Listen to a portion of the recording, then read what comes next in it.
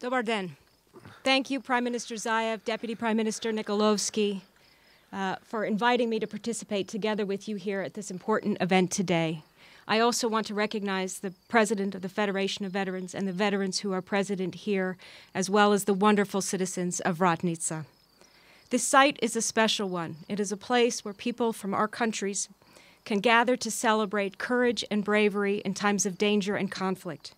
It was on a mountain nearby on August 26, 1944, that an American B-24D bomber crashed after being hit by enemy fire while it was returning from Romania to Italy.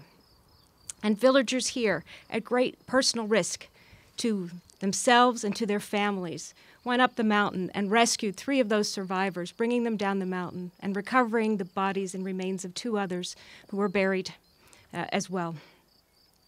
It was a profound act of humanity for which my country remains grateful.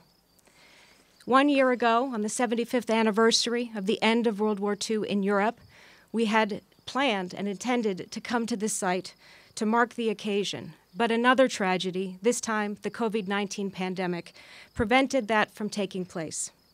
Now, more than a year into the pandemic, we have all seen how, amid the devastation and death, it is coming together by working side by side that we will bring this virus to a heel.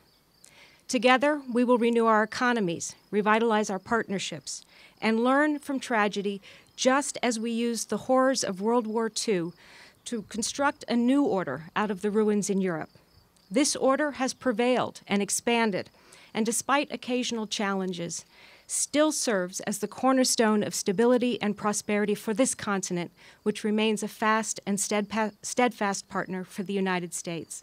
And most importantly, this order was based on unity, cooperation, and mutual trust. I'd like to end by expressing my hope that we can also revive this last quality. Trust has suffered during the pandemic, though to be honest, it was in need of reviving even before then. Trust within all of our societies, which has suffered at the hands of disinformation and the overall fragmentation of sources of information. Trust in governments to make the right decisions and to ensure that the interests of citizens is the topmost priority. And also trust in each other, in everyday citizens and our country. If we relearn one thing from this pandemic, I hope it is that we are all interdependent, and while people will never always agree, the basis for resolving any issue is trust.